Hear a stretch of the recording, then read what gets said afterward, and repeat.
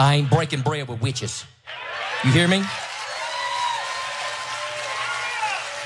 In Jesus' name, I'll call the spirit forth that's inside you, and we'll expose you for who you are right up here in these cedar chips up in this house. Welcome to Watch Mojo, and today we're counting down our picks for the top 10 modern-day book-burning incidents. Rushdie embarked on a life of high security and was often in hiding. He survived the fatwa. Others did not. For this list, we're looking at incidents from 1980 on of people that decided to censure books by setting them on fire or destroying them for one reason or another. Have you read any of these books? What did you think of them? Let us know below. Number 10. Jewish and transgressive literature. Over the last few years, Hungary has become more extreme with its politics. The most visible symbol of nationalist Hungary? This new electrified fence on the country's southern border with Serbia, built to protect what Orban calls Christian Europe from invaders. And that was highlighted during this incident. In November 2013, the far-right group, the Magyar Nemzeti Arcvonal, or Hungarian National Frontline, announced their plan to orchestrate, quote, against the forces of darkness and, quote, unethical works. I can boldly say that here and now the radical right is back. They plan to do this by burning the works of Jewish and transgressive authors in multiple locations. Such authors included Imre Kertész, a Jewish survivor of Auschwitz and the winner of the 2002 Nobel Prize in Literature, and Miklos Radnoti, a Jewish poet who was killed in a concentration camp. Dressed in camouflage-patterned uniforms, the group proudly uploaded images of this grim act. Number 9. Dan Flynn's Cop Killer. In 1981, during a traffic stop, police officer Daniel Faulkner was fatally shot. Mumia Abu Jamal, who was non-fatally shot at the scene, was arrested for Faulkner's slaying. However, the case isn't cut and dried, as many believe Abu Jamal is innocent. Death by any means is wrong, and to kill an innocent man is definitely wrong. There's only one judge, and that's the Most High. And there's only one jury, that's the jury of the righteous people. But some also think he's guilty. Well, some call Mumia Abu Jamal an activist, yet he is a convicted cop killer. This week, Philadelphia DA Larry Krasner revealed that he will challenge an order that allowed Abu Jamal to appeal his case. In 1999, Dan Flynn published the booklet titled Cop Killer: How Mumia Abu Jamal Conned Millions into Believing He Was Framed. As he spoke about their work at the University of California, Berkeley in 2000, a group of protesters interrupted. They called Flynn names like fascist, and one student even mooned the author. According to Flynn, the students took copies of the booklet for sale, went outside, and set them ablaze while holding signs saying "Fight Racist Censorship." Number 8. Abu Nawas's Poetry. Abu Nawas was an ancient Arabic poet born in the 8th century. He even appeared in folklore tales like 1001 Nights. By 2001, Egypt's Ministry of Culture, led by Farouk Hosni, had a problem with Nawas's work, mostly because it contained homosexual comments and references. And Hosni, who had been in the role since 1987, was not keen on it. So much so that he ordered 6,000 volumes of Nawas's poetry to be burned. Before this, Hosni had already reportedly had 3, quote, indecent novels removed from publication and had the editor on the books fired, among other decrees. Hosni's controversial reign would eventually end in the aftermath of the 2011 Egyptian Revolution. He served as culture minister under Hosni Mubarak until the president's ouster in 2011. And just as the country has since undergone a transformation, so has Hosni's work. Number 7. Dan Brown's The Da Vinci Code. Symbols are a language that can help us understand our past. As the saying goes, a picture says 1,000 words, but which words? Sometimes when a work of fiction is put together that uses religious elements but changes the story significantly, people can be upset and see the act as blasphemous. Who is she? My dear, that's Mary Magdalene. The prostitute? She was no such thing.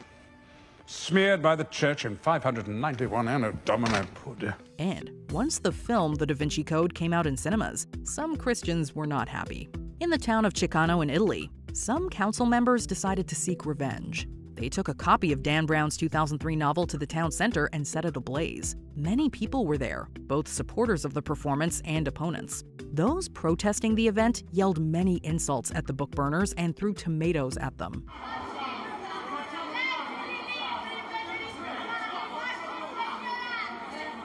Some small fights even took place.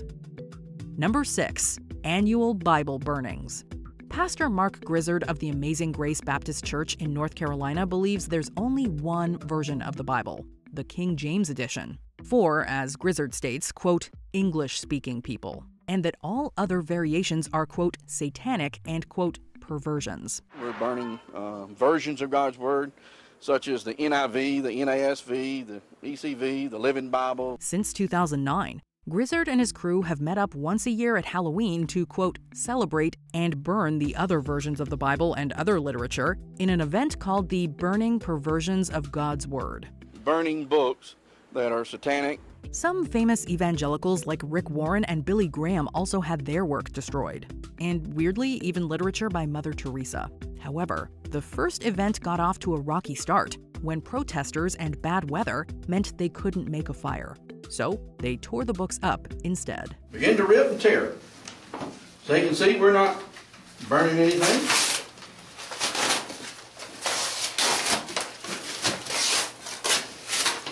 Number 5.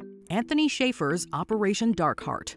Anthony Schaefer is a former lieutenant colonel in the Army Reserve and worked for the Defense Intelligence Agency. But after an investigation by the DIA, Schaefer had his security clearance revoked in 2006 after he made serious allegations about 9/11. Part of the book does deal with intelligence information that Mohammed Atta was identified as a threat to the U.S. before the 9/11 attacks occurred. Now, Atta, of course, was the ringleader of the attacks and piloted one plane. So Schaefer brought in a ghostwriter to develop his memoir called Operation Darkheart, which would explore his time working in Afghanistan for the DIA. However, once the Department of Defense saw a copy of the manuscript, they had a big problem. Reviewed by the Army and cleared for publication a second time because of Defense Intelligence Agency indicating after they looked at it that they felt there was quote-unquote top secret information in the book. It was filled with state secrets that could damage national security.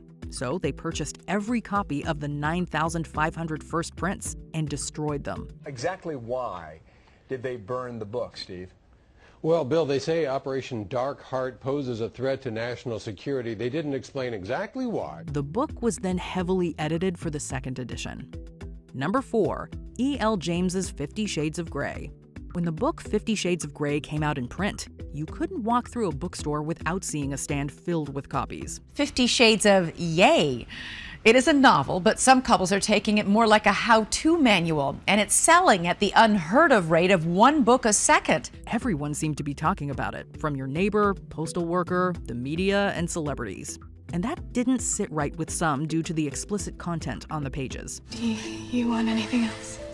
Yes.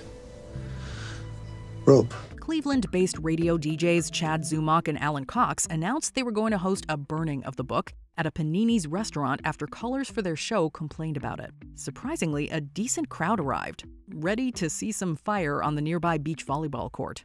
The DJs were surprised there weren't many protesters, but they believe that's because they assumed it was a joke.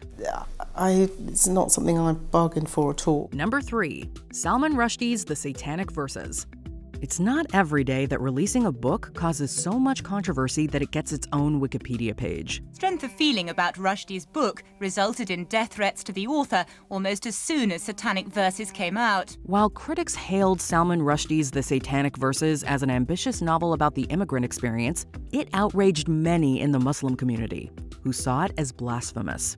The title references a legend about the Prophet Muhammad permitting a prayer to 3 goddesses before attributing his words to the devil.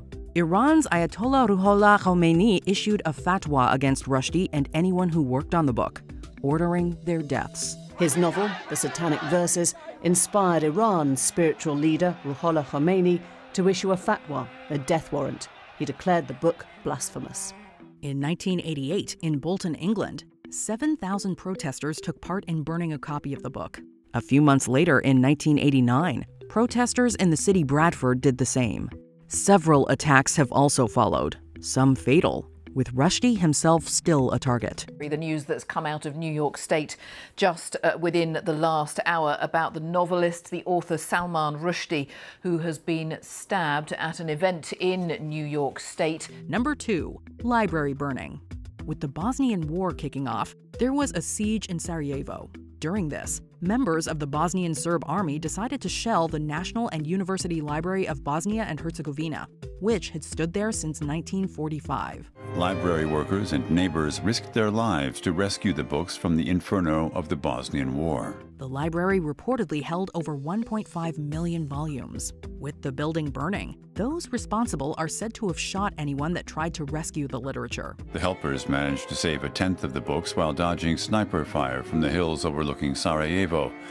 Municipal firefighters struggled to save the building. In 2014, the library was reopened. A similar tale happened in Sri Lanka in 1981. After 3 Sinhalese police officers were shot, with 2 perishing, a group of Sinhalese people took out their rage in the city of Jaffna. The group set the public library on fire, destroying 97,000 books. It was reopened to the public in 2003. Before we continue, be sure to subscribe to our channel and ring the bell to get notified about our latest videos. You have the option to be notified for occasional videos or all of them. If you're on your phone, make sure you go into your settings and switch on notifications. Number 1. J.K. Rowling's Harry Potter series. When the film Harry Potter and the Philosopher's Stone came out, this sparked a rampage among some who felt the magic content was evil. You're a wizard, Harry. I'm a what? A wizard. In New Mexico, the congregation of the Christ Community Church burned Potter books and works by Stephen King, Eminem, and others.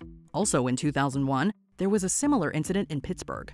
In 2002, a pastor in Maine wanted to get in on the fiery action. But after failing to get a permit, he resorted to tearing up pages in a hotel. Over the years, there's been numerous burnings and some calls to ban the franchise altogether. St. Edward Catholic School in Nashville is facing backlash after the school's pastor pulled the Harry Potter series from the library. Another beloved book series, Twilight, also joined in with some Potter burning in 2002 in Tennessee by controversial pastor Greg Locke. Your witchcraft has to flee in the name of Jesus.